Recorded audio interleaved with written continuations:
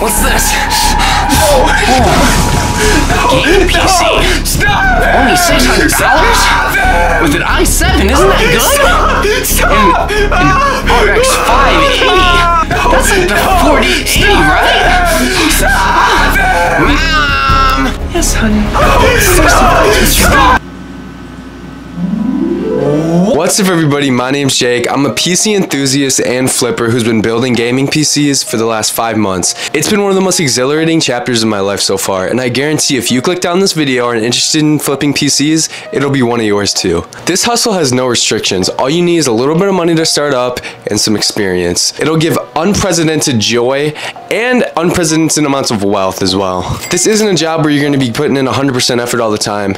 It's going to be a lot of fun and a lot of exhilarating entertainment for you and a lot of cash. But it's not easy and you're gonna need to know a few things. 1, how to build a PC. 2, how to talk to people. And 3, you're gonna need hard work. If this sounds like you, PC flipping is probably the hustle for you. And if you're a kid or a teen like me, this might completely rule out the need for a job, which is what I use it for. Lock in, because this is gonna be a full guide on how to start and how to succeed in the long term. There are chapters in the description and on the timeline of this video. If you need to skip around, if you're looking for specific information, I hope this video gives you something you didn't know already, and I hope you can benefit from some of the tips and tricks that I've learned in my 5 months.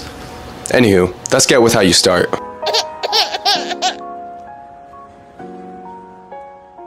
Try to clear yourself a space. In the basement of my house, there was this massive office that was completely filled with storage. And over the course of about a week, I was able to clean it out and move everything and make it something great. You don't need a big space at all. If all you have is a corner in your bedroom, that's good enough. But it is nice to dedicate at least a table to this hustle. When you first get in, I don't recommend investing a whole lot. Work a summer job or have some spare money from tips, all you're gonna need is about $300 to $400. And this is gonna go directly into parts. For your first PC, I don't recommend going balls to the wall. The first PC I built was a 1070 PC with a Ryzen 5 3600 that I built for around $350 and sold for $560. That's over $200 in profit. And I didn't even deal hunt. Start, you're really only gonna need a Phillips head screwdriver, preferably with a magnetic tip for loose screws, and a nice tube of thermal paste. It doesn't really matter what kind you get, they're pretty much all do the same thing. But personally, I use good old-fashioned Arctic MX4 or MX6, whatever you have. In my 5 months, I've only needed 1 tube of thermal paste, but that's mostly because all the CPU coolers I use come with thermal paste pre-applied. When you start up, you're gonna want to open a Google Sheets. I built a comprehensive spreadsheet, and it doesn't really have the mathematical uses that you would use of a spreadsheet, but it keeps it organized nonetheless, and it's what I don't really know how to format spreadsheets, so that's why. You should come up with a catchy name for your pre-built company. For example, I use Chills Tech. That's basically my gamer tag in my clan on Fortnite, and I also use that for my production company. So Chills Tech. Anything you can come up with is gonna help. It'll make you sound official, it'll make you sound mean, it'll make you sound legit. You also need to stay positive. In this business, there can be ebbs and flows in the market, and your PCs might not sell for a couple weeks. You really just have to get in the headspace that they're gonna sell, and it's okay if they don't sell for a little bit. But if they don't sell for a real long time, you might want to relist, because Facebook can shadow ban you. For example, throughout the summer, my business was incredibly slow. I was only able to sell 1 to 2 PCs per month. But now it's the end of September, moving into November, and the market has picked up a lot. I'm selling multiple PCs a week. And all, just allow the world to take its course. Don't treat this like you're working 24 hours. Have fun and enjoy. Another thing I can recommend is subscribe to YouTubers who post content like this. I'm not going to do that, so don't subscribe, dislike. Unless you guys want me to make videos. But YouTubers like Elijah's Lab, which I'll leave in the description, has really motivated me to stay active. He posts about once a week, and he's usually flipping PCs at a higher level than anyone else. And it's really kind of just motivational to catch up with those videos every once in a while. I've been wondering, where do I even get parts? Where do I start? This is where you do. This is gonna be the most important, extensive part of the video. What I always do is I start with my graphics card. For example, this PC over here, I started with a great deal on a 2060 for $90. I found that locally on Facebook and got incredibly lucky. For your PCs, never go AMD. AMD is 100% the better choice for a personal gaming rig because of the price and performance that you get for that price. But little kids have no idea what a Radeon is, so don't even try to sell it to them. I've seen greatest success in the 60 series cards, 1060, 2060, 1660. 1660 supers are hot, along with the 2060s. If you got a 2060, that baby's selling fat. Put the RTX in the title. Woo! Once you pick your NVIDIA graphics card, you go to your CPU. And pretty much the instant choice that I always pick is the Ryzen 5 3600. There isn't a better option. It has unparalleled performance with pretty much every graphics card up to a 3060 Ti, and even then it'll handle it great and make a great quality PC. The 3600 can be found on eBay for $50 to $60, kind of reaching into the $70 territory. If you can secure it for fast shipping for $60, that is a rockin' deal. If you're willing to wait or buy in bulk, you can buy from AliExpress for about $53, and it will take about 2 weeks, but it'll save you $10 or so. I've done it once, but it's honestly not worth it once you get to a level where you're actually building and selling PCs. I recommend only buying from US sellers on eBay. Sellers abroad that are willing to ship fast, because CPUs from China will take ages. I really don't recommend it unless you're pinching. Cool to Ryzen 5 3600, I always use Raise Stealth coolers. These coolers work absolutely amazing to cool the 3600, and they can be very, very easily painted to white, even if you're not an artist. All you're gonna need is some rust. I'll get it, 1 second. All you're gonna need is some Rust-Oleum 2X white paint. You can get these for like, I don't know actually. My father owns a hardware store, so he just brought this home. I don't know how much this costs, but it can't be that much. It's integral if you're building a white build. We're moving on to our case. You're gonna wanna build in white. White builds sell for way, way more, way faster. That's why pretty much all the builds I do nowadays are in white cases with ARGB fans. Kids love RGB. RGB can get expensive though, so you're gonna want ARGB. And RGB means addressable, either using a button or software. However, in PC flipping, you're usually going to use a cheaper motherboard that sometimes doesn't have an ARGB header. That's 100% okay. If you can change the color of those fans, then that PC is selling. I highly recommend DIY PC, GameTech, and Sama for their cheap white cases. They also sell pretty cheap black ones. White is the meta right now. As of November 2020, the question is fish tank or a full-size tower?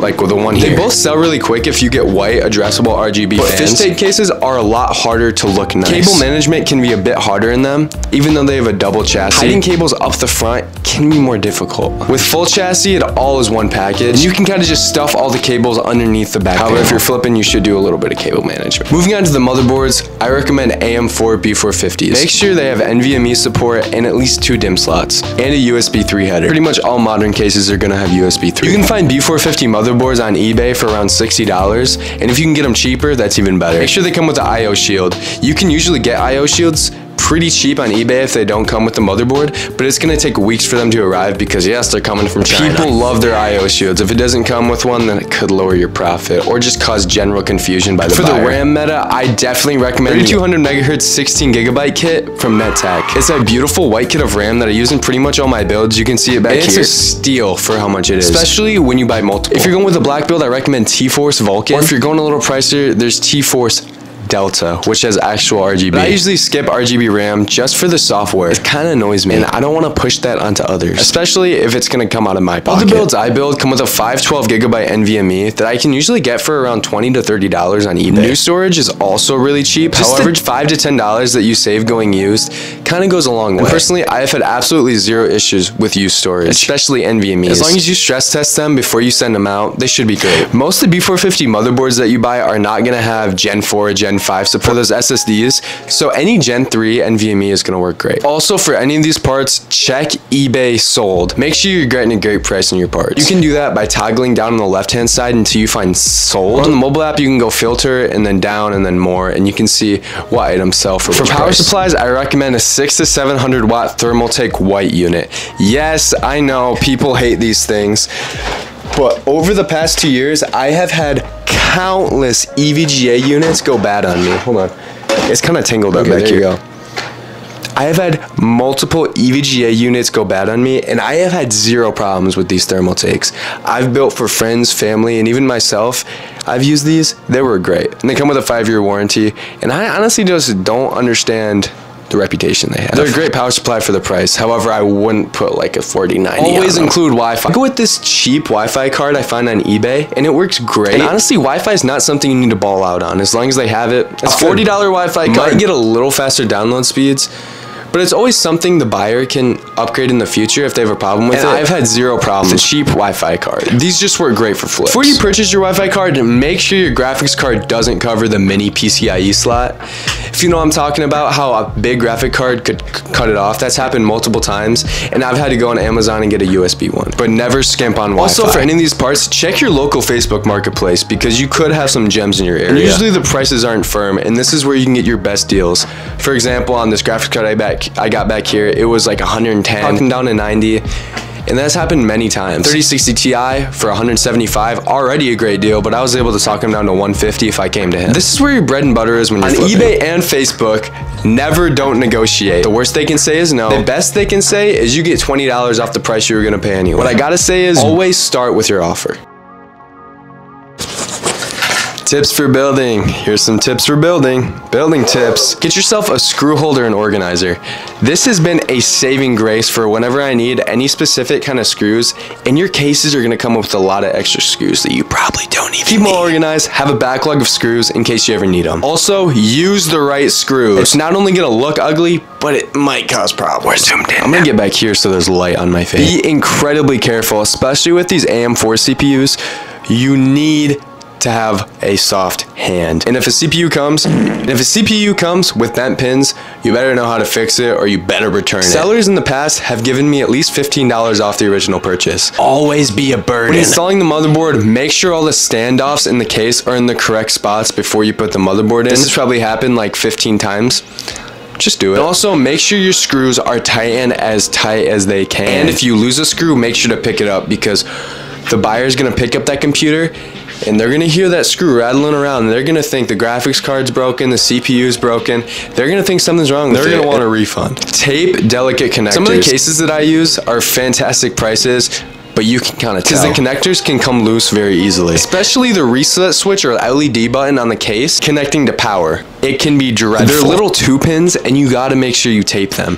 Electrical tape or Scotch tape works. If you use Scotch tape, so there isn't any tape touching the internals of the connector. Also, be aware of Molex connectors because yes, Molex can also come very loose. You don't want their RGB breaking because then you gotta help them. And it's a bad time. It's not a good time. When you take your case out, keep your case box close in hand and also keep all the protective foam inside. When you're done with the PC, put it back in the box. It will make you look professional, it'll make you look cool, very, very cool. So, and also it may seem simple, but when you're doing this process of putting it back in the box, put it in right. This side goes on the top of the PC where there isn't any this took me about 2 months to catch on to, and I would always install them completely incorrectly here.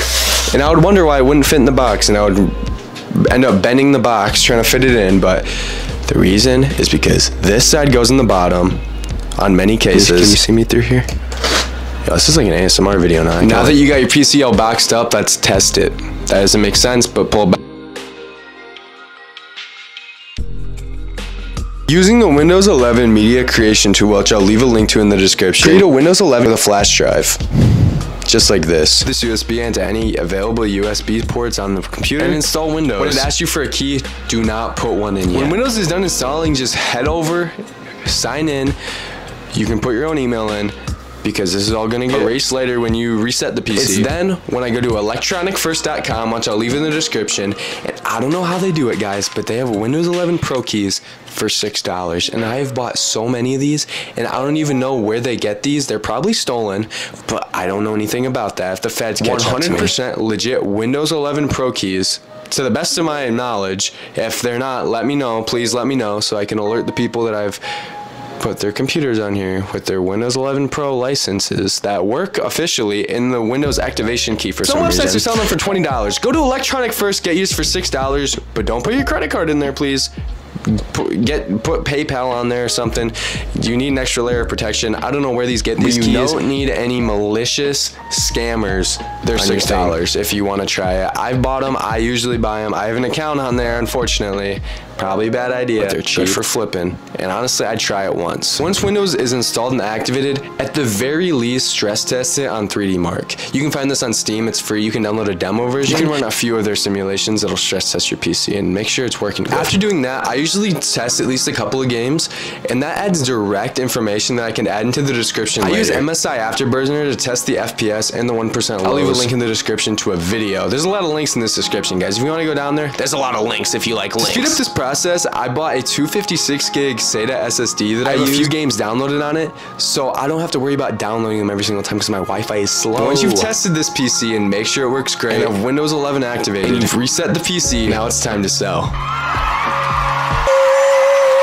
That's not a monkey. That's you if you decide to sell on. I don't know what parasite has infected the YouTube PC flipping mindscape.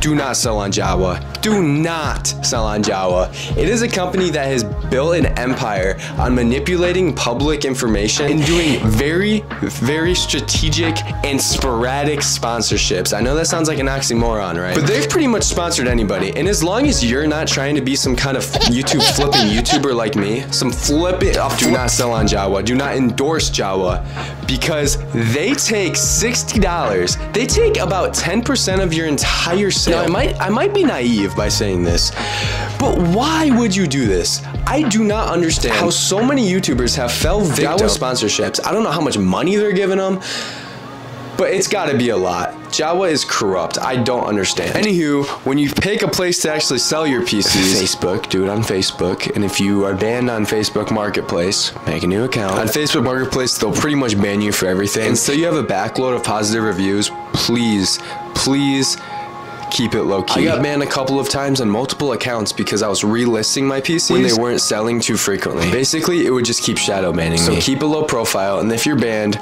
use an alias. However, when you're actually ready to list your PC, you want to include in the title if it's customizable, aka if it's ARGB. If it's white, include whiteout. And of course, add gaming PC. Add your graphics card in the title. And I always end off my descriptions by saying by Chills Tech. But where Chills Tech is, it'll just be whatever you call yourself. You gotta take some good photos. Get from the top, rear, and I'll leave many examples on the screen right now, and I'm sure you've seen some throughout the video of my PCs. These are the money shots. You don't need an incredible camera. However, I do use a good camera because I'm in the media production. But as long as you can replicate the angles, that's all you need. In the description, of course, I'm gonna leave another link of the descriptions that I usually use cheeky humor and a very detailed in-depth explanation of what the PC is, what it does, who it's for, and what kind of games it'll play. I split my sections up where I have a benchmark section, a spec section, but at the top I usually have an intro. In the intro, you gotta be cheeky, you gotta be able to stand out. Just be yourself. And if you're not cheeky and creative, then just copy somebody. When you get to your price, this is where you gotta check.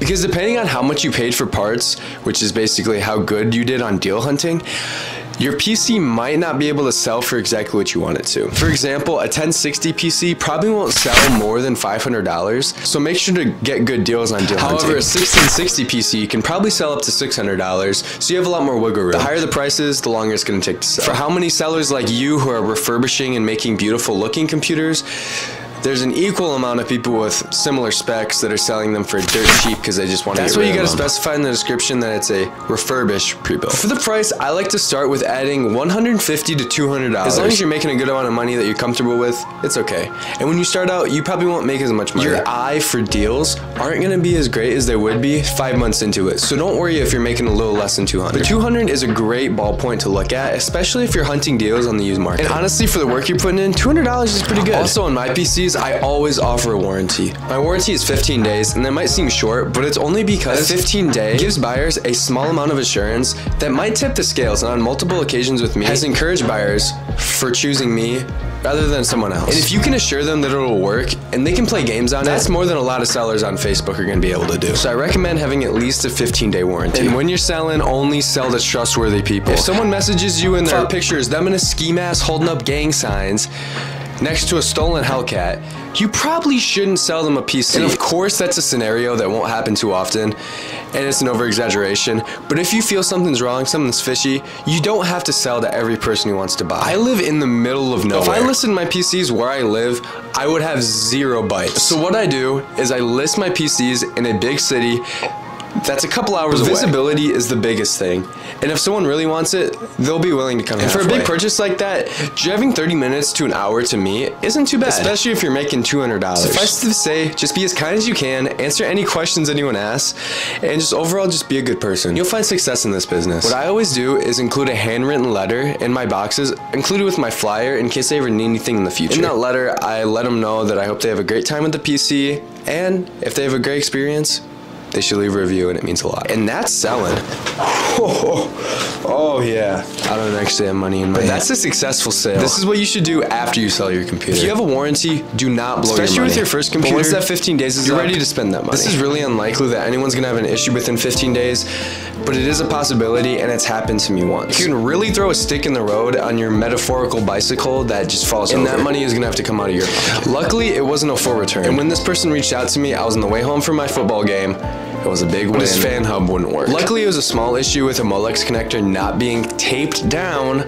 So tape down your Molex connectors. Completely disable the fans. And if someone reaches out with an issue, even after 15 days, just be calm, collected, try to help them out.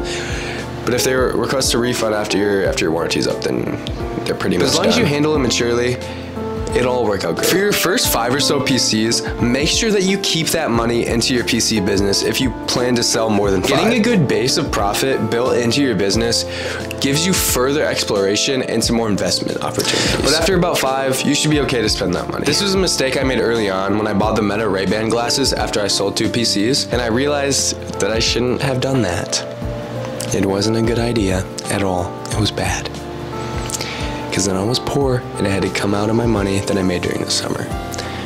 You were working a real stinky job. Anyway, that's what you should do after you sell. Long term though, haven't done this angle yet, I don't think. Anyway, this video is coming to an end. Here are just some long-term tips that'll help you out in the long run if you're gonna be building PCs for a while. You should purchase in bulk. If I know I'm gonna be building multiple PCs, I go ahead and purchase the non-integral main parts of the build, such as the Race Stealth coolers, which you can find on eBay for about $5 a piece if you buy them in bulk. And the shipping is very cheap. Most sellers will not up the shipping if you decide to purchase multiple. So the other day, I bought 7 Race Stealth coolers because I ran out. And this will just give you a very strong foundation. Same with Wi-Fi cards. I usually buy a few of those at a time. After about a month, you should reach out to your buyers and ask them how they're doing. They might leave a positive review, and if they don't, pressure them. Positive reviews mean everything. And you need reviews on Facebook. After 5 positive reviews on Facebook, they become public. And that means everything. That means a complete difference. If you got 5-star reviews, PCs will start flying out the door. Alright, I hope you liked my video. If you have any questions, let me know. Have a good day, dog. Also, if you're looking for a high quality PC, I can ship to you across the continental United States. And you probably aren't, my Facebook page is right here. I got all kinds of great PCs, and I can ship if you'd like me to. Anyway, have a fantastic day, and rock on, Jake's Gamers. Jake's Gamers. Thank you, man. Whoa, what's this? Yes, honey, of course, if that's what you really want.